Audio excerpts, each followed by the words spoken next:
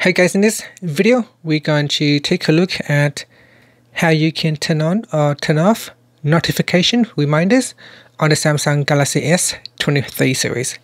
First, tap on the home button to go back to the home screen, and from the home screen swipe down at the top and then tap on the settings icon. Next, we scroll down and tap on notifications. Next, go down and tap on advanced settings. Now scroll down and tap on notification reminders. At the top here, there is a toggle button that you can tap on it to turn off or switch on notification reminders. Now you can also tap out here as well. So on the advanced settings page, you can tap on the toggle button right next to the notification reminders to switch it off or turn it on.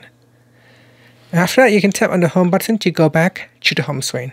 Thank you for watching this video. Please subscribe to my channel for more videos.